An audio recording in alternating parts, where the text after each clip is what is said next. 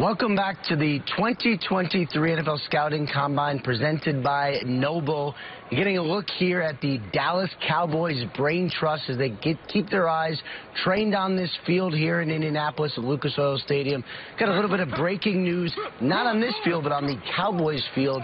Sources say that standout running back Tony Pollard is going to receive the franchise tag. Get the two sides can now work out a long-term deal by Tuesday's deadline. Obviously, Dallas not in the business of letting great players walk. Pollard really has emerged as one of the top running backs in the NFL. They're going to make sure that is exactly where he stays for the 2023 season. And really not a surprise, Stephen Jones and a couple of the other members of the Dallas Cowboys, including Mike McCarthy, have been pretty public this week when meeting with reporters that they want to keep Tony Pollard around. Now I'm told that is expected to happen, so he gets the franchise tag. A little over $10 million, similar situation to Josh Jacobs, the Las Vegas Raiders star running back, also got the franchise tag earlier today. Those guys will continue to work toward a long-term deal toward the July 15th deadline. Also, Saquon Barkley from the New York Giants, another potential franchise tag candidate if the Giants end up working out a long-term deal with Daniel Jones. So that is what is going on here in the NFL world, away from sort of the prospects. Now let's send it over to Rich and DJ to keep our eyes trained on these prospects. Thank you, sir. Thank you. Yeah, the Giants can't franchise two. Got to only franchise one. And, you know, does it surprise you that they're franchise tagging Tony Pollard, does it? I mean, we've now heard about Josh Jacobs and now Tony Pollard in a year where the running back group is really deep. There are a lot of quality running backs in this draft, and as much as we're going to talk about when we get there with Bijan Robinson, how high do you take a running back? Has the running back position been devalued? And here we have two guys that have been franchise tagged. Well, I mean, you heard the tag. It's palatable. It's, like $10 million for the league-leading rusher that Josh Jacobs became after they did not pick up his fifth-year option. I mean, and Tony Pollard is one of the best. He's great. Ian referred to him as one of the best running backs in the league. Check that box. One of the best home run hitters.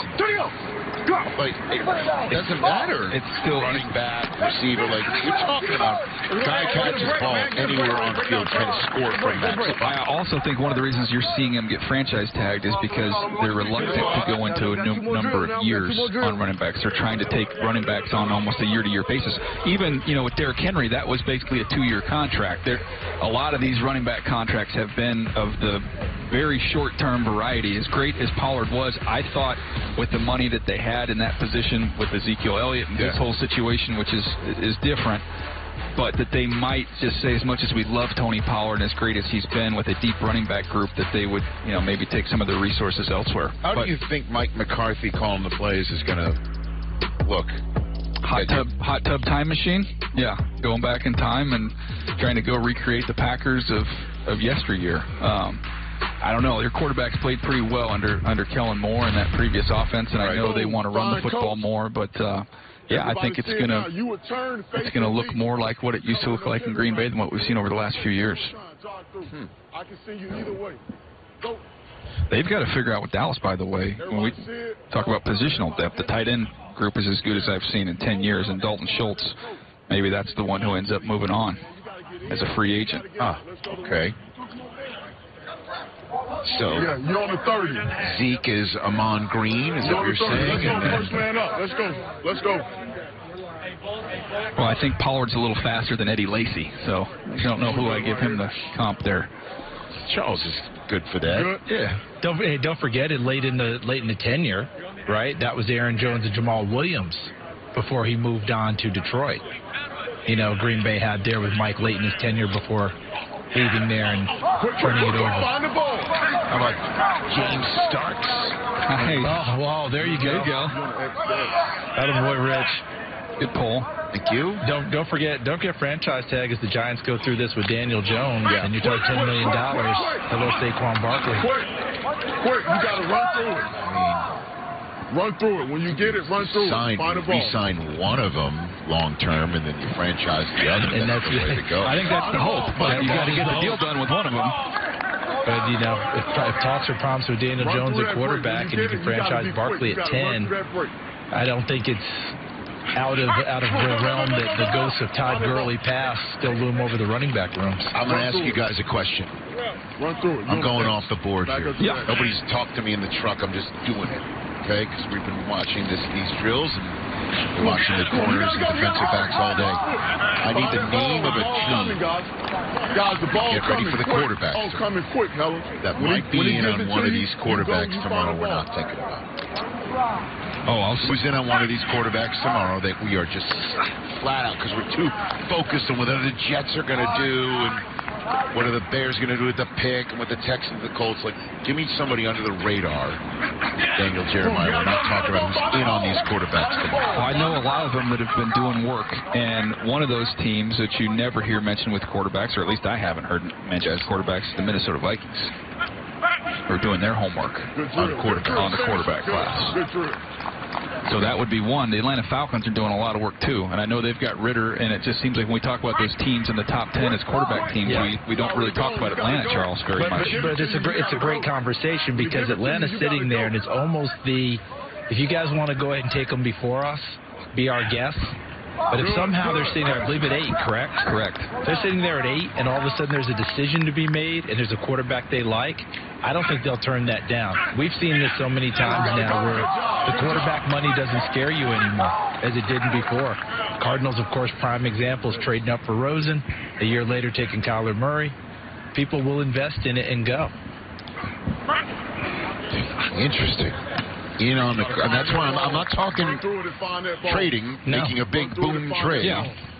You know, I speak to a lot of Falcons fans who are hearing Lamar Jackson's name is potentially available. They're like, that would blow their mind. I mean, there'd be a lot of number 8 jerseys that Arthur Blank and the Falcons could put, you know, on NFLshop.com and go crush it. I'm talking about tomorrow, the kids tomorrow that some team would be in on. And you mentioned the Vikings.